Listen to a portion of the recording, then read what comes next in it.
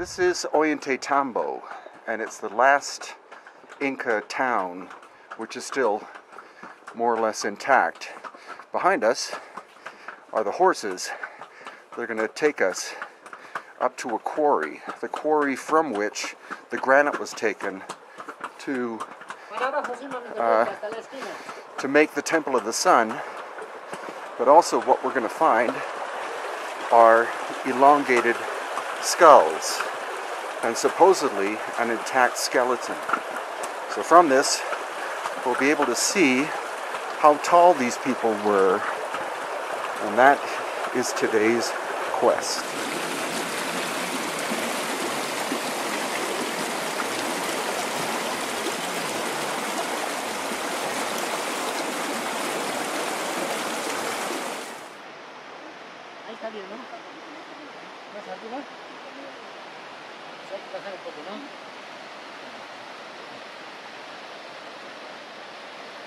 So we're now on an Inca trail, and we're on horses.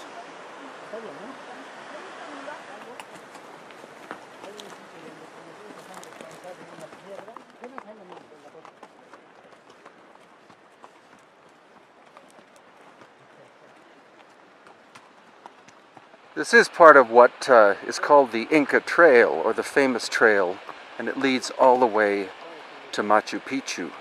But that's not where we're going today. Today we're going up to the quarry site where megalithic stones were extracted and used to form the Temple of the Sun at Ollantaytambo.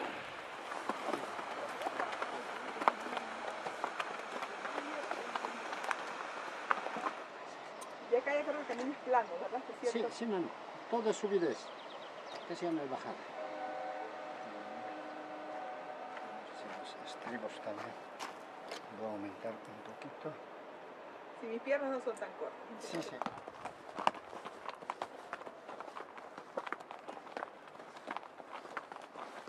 Se siente bien, ¿no?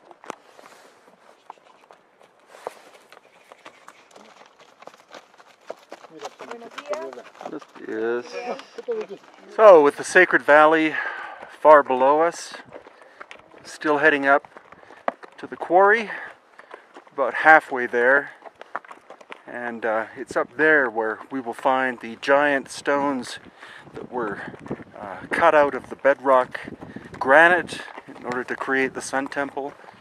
It's also up here where the tombs are, and where we will see the elongated skulls. You're looking at a mountain of solid granite. And some of the stones that were extracted, shaped, and put into place at Ollantaytambo weigh 65 tons. So the question is, how was the stone cut and how was the stone moved? Was it moved on a little trail like this? Or is it possible that some of those stones predate the Inca by thousands of years, and the workmanship was done by a culture that was technically superior, or at least more advanced than the Inca were, and that the Inca inherited the Temple of the Sun. These are tombs, you can see. We're getting closer to the quarry because you can see the scale of the stone, which is starting to present itself to us. So we're still going up. You see the Sacred Valley in the background. We're going up a series of Inca staircases now, and the horses were bred for this country, so they're small, but they're very strong, and luckily they're very docile as well.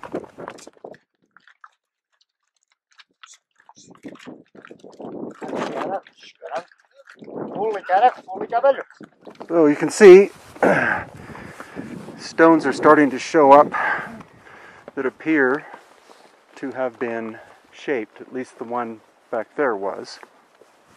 This is the actual quarry, and you can see that massive debris field above.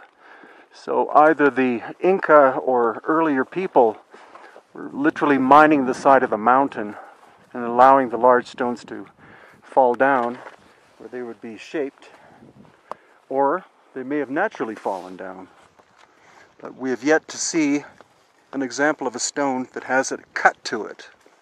So we're up in the actual quarry now, and this behind me is it's a construction by the Inca, probably as a sleeping place for the workers who were up here during the quarrying. What we're going to look for now is see if we can find some of the stones that has and have evidence of actual cut marks, because too many researchers have come up here, they've seen a flat surface and they've said, oh, that has to have been done by a laser. But it really requires a stonemason, a geologist, someone of expertise to make a clarified decision of that. And that's not me, but I've seen enough stone that I think I'll be able to identify what is a natural surface as compared to a shaped surface. So you can see that this appears in some way to be a deliberate, almost ceremonial pathway. And it is, because the cave that we've been looking for is right there. And this is supposedly where the elongated skull, skeleton, and other skulls are. So come, let's have a look.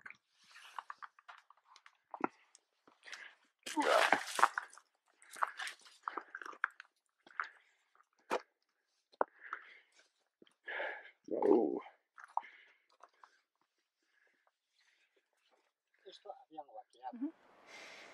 So we're in the cave, and you can see that this is an example, most likely, of cranial deformation because of that. That could very well be where the binding was done.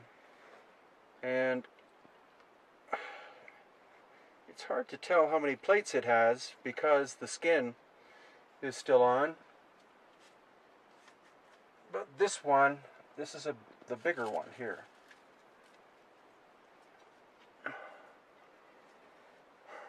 And this does have, it has the normal number of cranial plates for a human being. It looks very much like it was cranial deformed because it's not that huge a skull. It does have the two holes in the back, which are similar to the foramen here, which is where blood flow comes to your jaw. And in elongated skulls, there are these two holes always in the back of the skull. This was an intact mummy, but someone has come, and supposedly they were actually university students came here and took the mummy apart. It was originally in a fetal position, which is typical of the Inca and other cultures, but now it's taken apart. So after this, I'll go in deeper and explore more.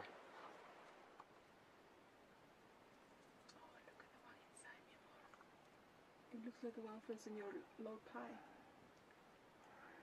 In the back? Yeah, can you see it? Mm-hmm. Sí, es el pie, sí, es el pie. Es el talón. Es el pie. No, pero el ladito también creo que es el pie. Sí, de acá. Una raíz de esa salida, un palito. Aquí está el otro, mira acá. So I've made approximate measurements of some of the femurs here, and two of them would appear that the individuals here were between 5'10" and 6'1", and that's much taller than the average Peruvian of today, possibly much taller than the average Inca. But a lot of local oral tradition says that the Inca were in fact tall people. However, that doesn't jibe with the Spanish chronicles, because if the Inca were much taller than the Spanish, and the Spanish would not have been very tall, then they would have written that down. They would have said these tall Inca people, but as far as I can tell, there's no mention of height. So it's possible that we're looking at pre-Inca people, possibly descendants of the megalithic builders who built the Sun Temple and other megalithic structures in the Cusco and Sacred Valley area. A contemporary normal human being has 3 cranial plates, and this one has 4. This suture here is not normal in contemporary human beings. which is quite intriguing. What you'll also notice is the depression on the top of the skull like that. That could very well be a sign of cranial deformation, and in some ways is eerily like what we saw on our trip to Egypt in April, because rather than being vertically elongated, this is more of a horizontal elongation, somewhat like what I saw when I saw the skull of Tutankhamun, who was a member of the Amarna family. And again with this second skull, the same thing. You see this depression up here. And so that could be where the cranial deformation was done. And this one as well is curious in that it has 4 cranial plates. This suture is not normal in contemporary human beings or in human beings in general. It could be a genetic anomaly.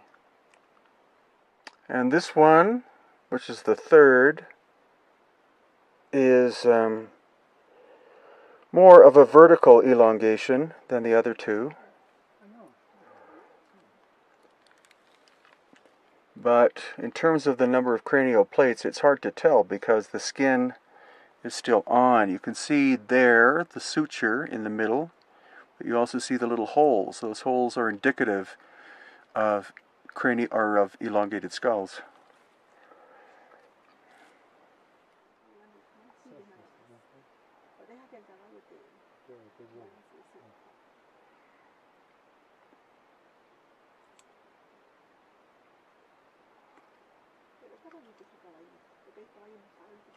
We're in the actual Inca period quarry, and you can see these roughly shaped stones.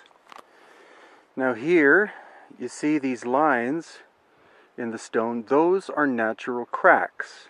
They're not saw marks, and they're not evidence of lasers. So please get the idea of lasers out of your mind. Chris Dunn of the Giza Power Plant has worked with lasers, and I'm sure he would say those are not examples. But this is the Inca period quarry. And you can see some long stones here, 15 feet long, 1 foot by 1 foot.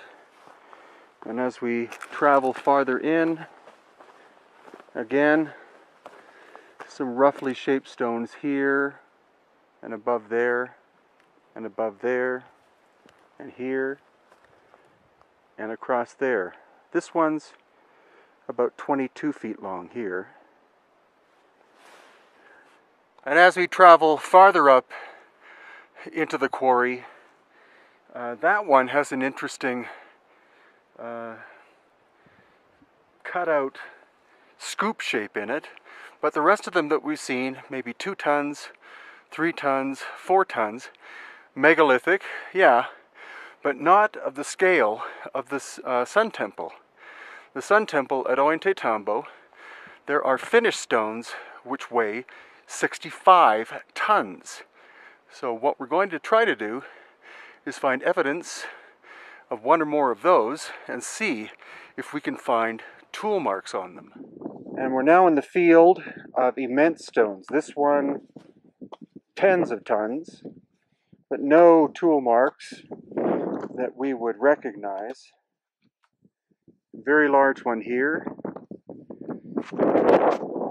And that one, you can see it's split in 2. But if it was done by the Inca, if that was split by the Inca, we should see grooves where wedges would have been put. Water, wooden wedges, water put onto the wedges so that they would swell and break the rock. That may well, very well be simply a natural crack.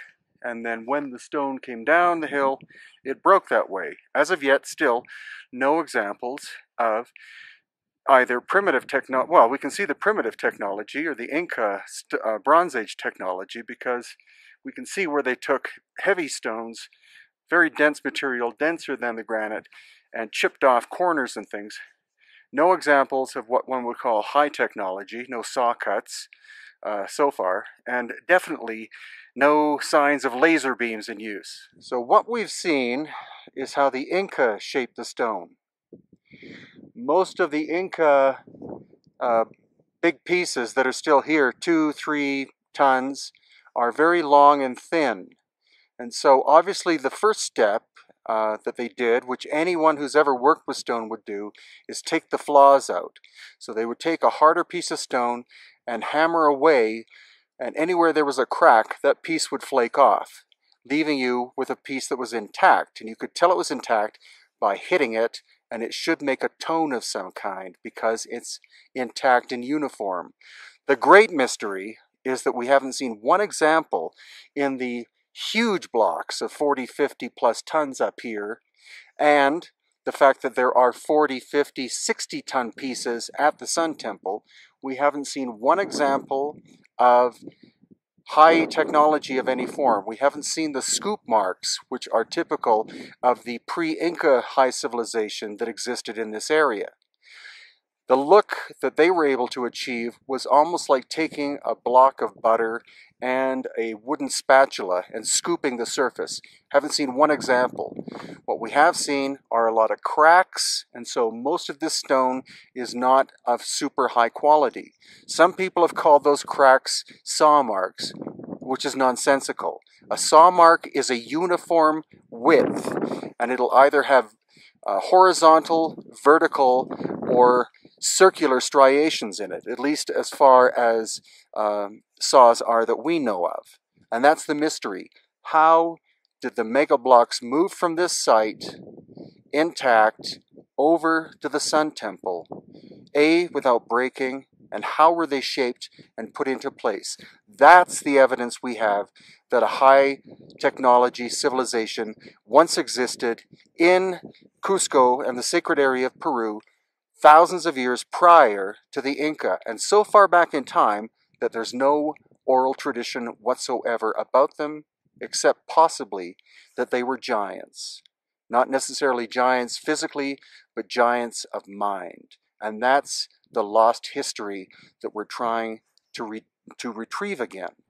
And on our way down the mountain, we came a different route. We've been through several Inca ruins, small, probably those of farmers, but then this, which is an Inca tomb, and it seems to be still intact. Well, so much for being intact, but you see the entranceway of the window faces east. And as we go around here and into the Sacred Valley, you see it's pointing to Ollantaytambo.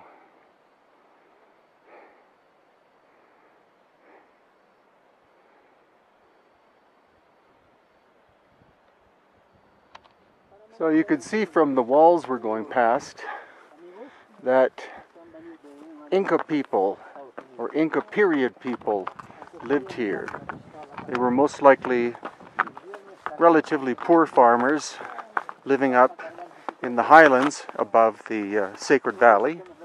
Certainly not the royal Inca family who lived in places such as the center of Cusco and Ollantaytambo.